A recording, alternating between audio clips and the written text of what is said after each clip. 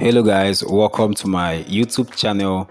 If this is the first time you are tuning into my channel, you are highly welcome. So today I want to take you guys to one of the most beautiful states. Yes, so one of the most beautiful states in Nigeria. This is Akwa Ibom state in the south region of Nigeria. This is a state that has been winning most cleanest state in Nigeria back to back. Not just that this state is clean, apart from Abuja, I think Akwa Ibom state is the second state. Well, Abuja is the state capital, but Akwa Ibom is the second on the list with the states with places in Nigeria with most infrastructural, developments, roads, flyovers, name it. This is a very developed, state in Nigeria. So you can even see the roads very clean.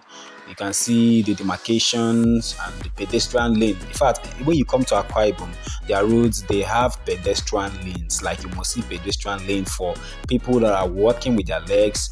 So kindly watch this video down to the end and tell me what you think in the comment section. If you're a returning viewer, I want to say a very big thank you for always making a chance to watch my videos. And those that share my videos, I want to say I heart you guys plenty. If you haven't subscribed yet, please click the subscribe button. Watch this video down to the end. If you are a proud Akwa Ibomite, please kindly, make noise for me in the comment section by commenting. In fact, if I was from Akwa Ibom, my brother, nobody go hear from me because my brother, this state is blessed. Just look at how beautiful this place is. I'm going to take you down so you could see other things. You can see how developed this state is. If you haven't subscribed yet, like I said before, please don't forget to click the subscribe button. So aside being the cleanest state in Nigeria, Akwa Ibom is the third richest state in Nigeria. It has a flourishing petroleum industry, and aside that, they are known for agriculture. They make a lot of money from agriculture and also tourism, because a lot of people visit Akwa Ibom. It has a lot of places where you can come and, for sightseeing, for vacation, holiday, tourism in general.